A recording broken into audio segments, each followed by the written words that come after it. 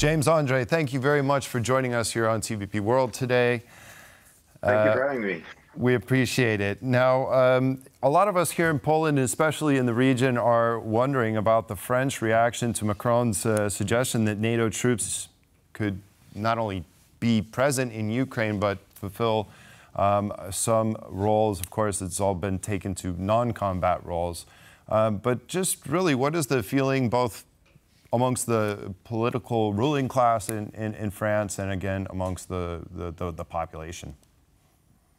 Yes, well, indeed, what Emmanuel Macron said in that press conference at the end of this conference, which 21 heads of state attended, where it was a question of what to do next. And very clearly, the signals of the government have been that there needs to be a stronger reaction. Now, we've had a vote here in Parliament a couple of days ago asking what the members of Parliament here in France thought of the package that France has signed with Ukraine. This is a bilateral security deal that will span about 10 years and includes some armament, but also reconstruction and potential political help to join NATO and the EU. Well, this vote came in with an overwhelming yes.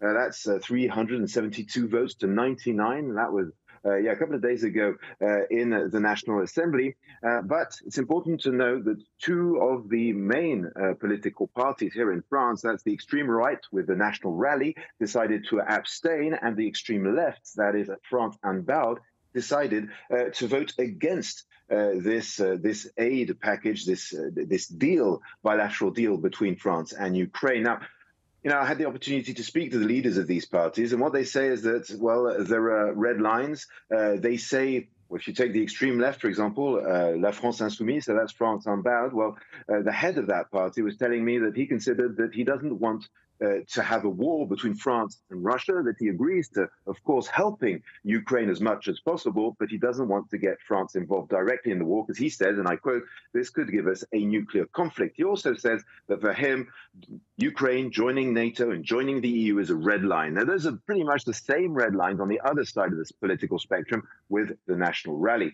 When it comes to the French population, I'd say the reaction is mitigated, if you will. People look at all this happening, feel that maybe Emmanuel Macron is going too quickly and being very forceful in his positions. He really has shifted gears here. And some people are looking that cautiously. Others believe that, yes, it is time that indeed Europe and France did more in order to help Ukraine win this war.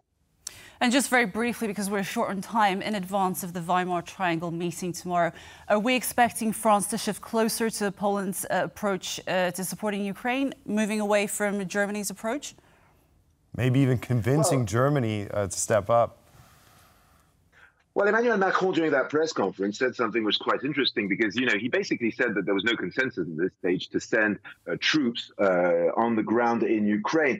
But what he did say is that, Germany, for example, had said no to long-range missiles, and then no to tanks, and then no to drones, and no to planes, and that all this is happening. So he says, maybe the next step will indeed be boots on the ground. His position is to say there must be no red lines. We are faced with Vladimir Putin, who has no red lines, so we have to put all options on the table. Now, yes, that means that this is a position that probably appeals more to Eastern Europe at this stage, indeed countries like Poland, but also countries in Northeastern Europe. When it comes to Western Europe countries, of course, there is more caution because there's more distance. But it does feel that Emmanuel Macron is changing his position, saying that Russia is more aggressive, both militarily, but also when it comes to the information sphere or in the cyber universe, and that this needs to be stopped. And he is a firm believer that indeed Russia must lose in Ukraine, and there must be a clear defeat.